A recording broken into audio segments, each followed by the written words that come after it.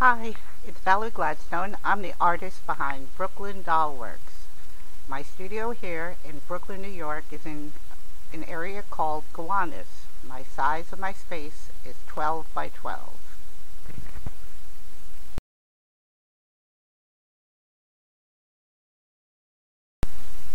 In a small studio space, the important things to remember are that you need to have all of your supplies readily available when you need to have them.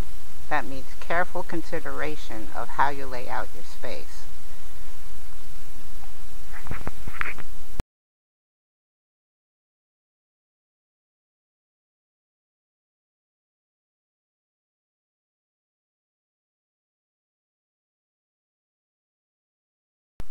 I've had to include spaces for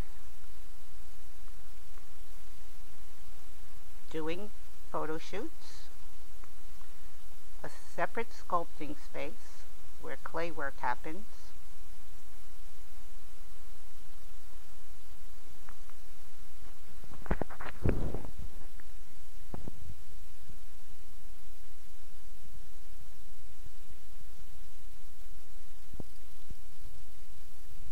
a separate painting space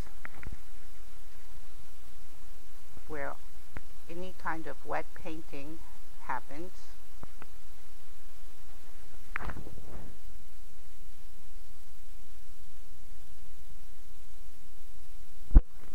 and a sewing space away from the paint, away from the sculpting.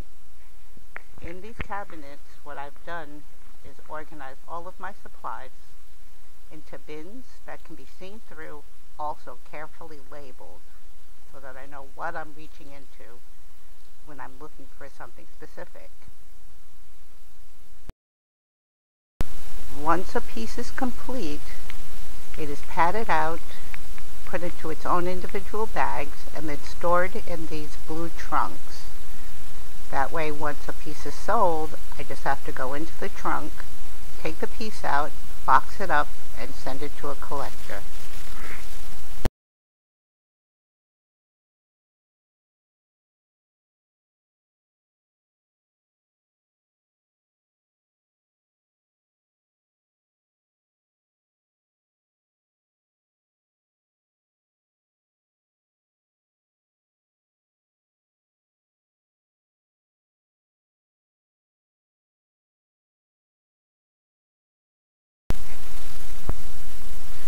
Here you can see I have a small toaster oven for baking the polymer clay, small kitchen where I can have some coffee, extra show supplies, and a refrigerator.